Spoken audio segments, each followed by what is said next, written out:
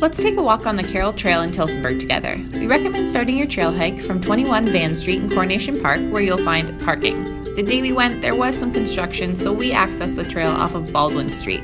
If you decide to do the same when you get to the bottom of John Pound Road, you're going to want to take this little offshoot to the right that we're showing. That's going to help you cross the road underground. Much easier and much safer.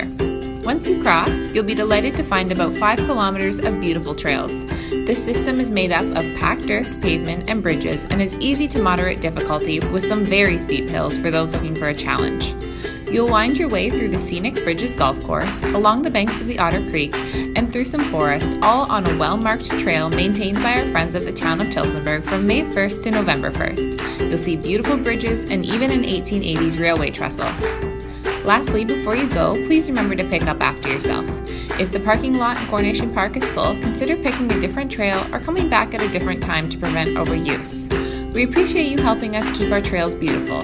Thank you and enjoy.